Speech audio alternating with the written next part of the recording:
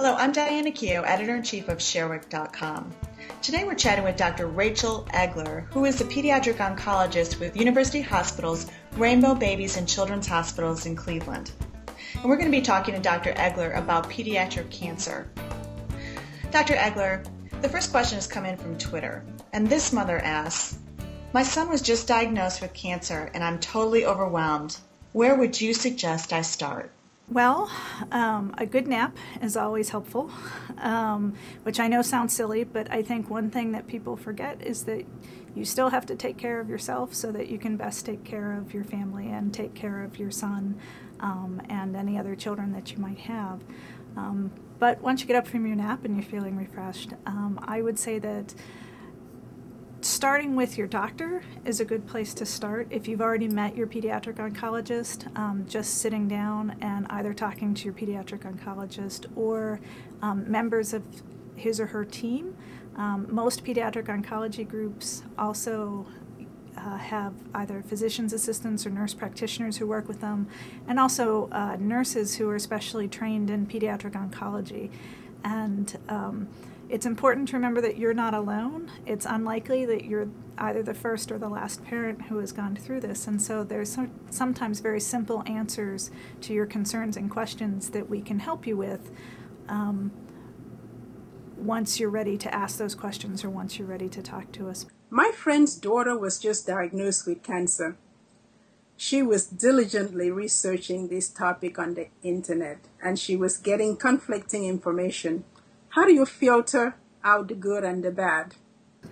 So there are a couple of things you can do. The first and best thing that you can do is actually talk directly to your doctor. Your physician can answer questions, and oftentimes the answers that you're looking for are much more simple than what you're going to find on the internet. Having said that, there are a couple of sites on the internet which I trust personally. There's a very good site that is just cancer.gov, G-O-V, that is run by the National Cancer Institute. And so the information on that website is filtered through the National Cancer Institute, and I know that they update it regularly based on new research and new things that have been done. Also, the Children's Oncology Group, which is a consortium of pediatric oncologists throughout the country, sponsor a website called curesearch.com. That's all one word. And that website is also a nice place for information on pediatric cancers. Dr. Egler, this question was posted on our Facebook wall. This mother asks, "My family seems to be battling between themselves with who's going to do what, and I need to be focused on my child's care. What resources are out there for me to be able to do just that?" Most pediatric oncology offices have a social worker who works with them. And social worker is a term that raises a lot of eyebrows, and people hear about hear you say, "Oh, talk to a social worker," and you start thinking, "Oh, but I don't have money problems and I don't need a social worker."